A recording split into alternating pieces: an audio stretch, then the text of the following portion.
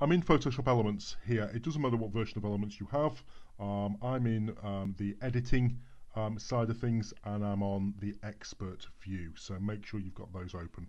First thing I need to do is open my files that I'm going to combine. So I come over to the top left corner, click open, and find your pictures. I've got them ready here. So I've got Fireworks 1, 2, 3, 4, 5.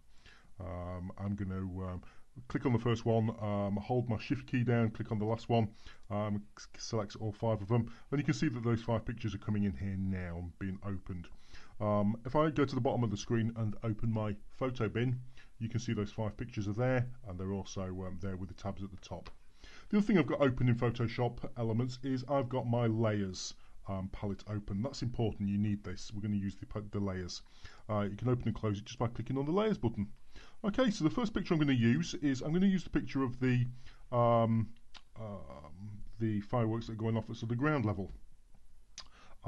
Here you can see the fireworks going off, and typical, you're going to see this with all the photographs, typical of all the fireworks pictures, you've got individual fireworks going off. There's nothing happening up here because it's a very, very, very quick moment in time we're getting, and that's what we're going to go over here. So I'm opening this picture first. That's going to be my base picture. That's the one I'm going to use. Okay, but actually I want to bring other ones in. So I'm going to start with Fireworks 1, double click on it, select it in my screen. So I'm not quite big here because I've got my screen set up. So I'm just pressing the Control and minus sign button. And if I press that twice, then it just shrinks those pictures down. So you'll see me do that. It's just Control and minus. Press it a couple of times so you can see the whole picture.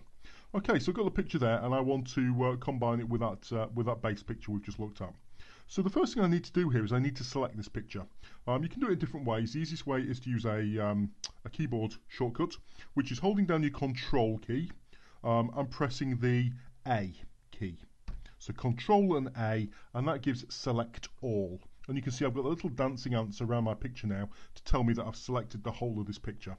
Next thing I'm going to do is I'm going to copy this picture. So again, Control key, hold the Control key down and press C for copy.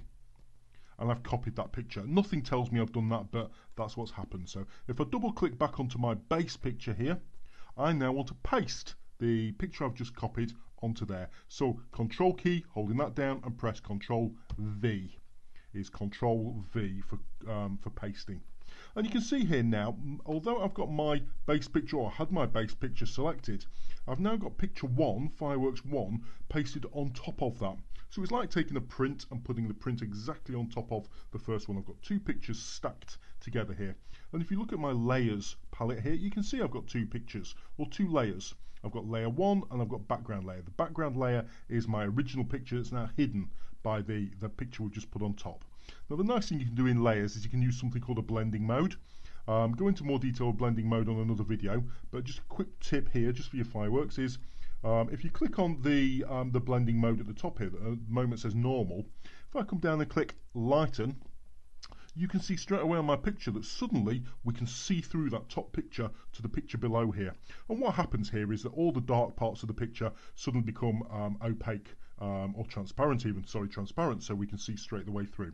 So I've got 2 pictures here, and what I can do, just show you that, is if I come over to the left and choose my move tool, I can move, as long as I've got layer 1 selected here and it's in blue, I can move that top layer, I can move it around my picture. Which is quite a nice thing to do, and I can paste or drop these fireworks exactly where I want them. So I'm going to drop them there, okay? And the last thing to do, you might have noticed there's some lights at the bottom here that now are being duplicated. Can you see those, how they're moving around? I just want to get rid of those. So because they're the bright parts of that second picture that's come through, if I click on my eraser tool on the left hand side, and as long as I've got layer 1 selected in my layer toolbox, if I just go through there, can you see how those lights are disappearing? I'm erasing them off. I'm leaving everything from that bottom base picture, but I'm just erasing those lights away from the second picture, the layer 1 that I've brought in. I don't want to confuse things by having lots and lots of copies of those lights. Okay, so that's my first picture in. I'm going to go back to the photo bin, and I'm going to double click now on Fireworks 2, my next picture, and I'm going to do exactly the same again. So I'm going to go Control and A to choose all. I'm going to go Control and C, sorry, to copy, and I'm going to come back to my base picture, and I'm going to go Control V to paste. And again, I've just got that copied picture on there, my layer 2, as long as I've got that selected, go to my blending mode and go lighten, and you can see now that that picture's now come in as being transposed over my picture. So again, I'm going to put that, I'm trying to split these up and fill my picture with fireworks. So I'm going to drop that there.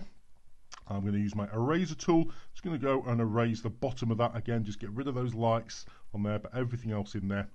And there we go.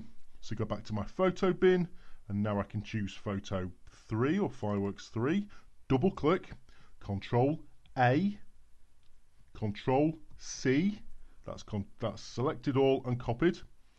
Go back to my my combination now and Control V to paste, and then layer 3, I need to click lighten. There it is, it's come out here.